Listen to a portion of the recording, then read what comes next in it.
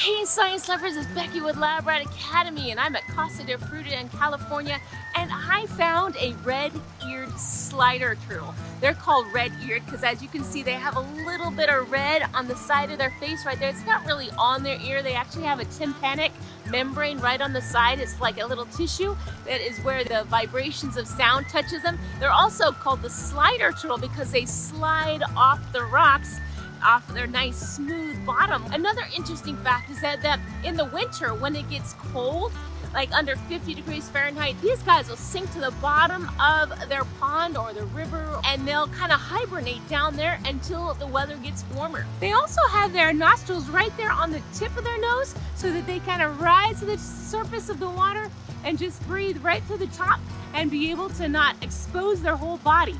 Wow, science is so amazing. I hope you guys have a beautiful day. God bless. Bye-bye.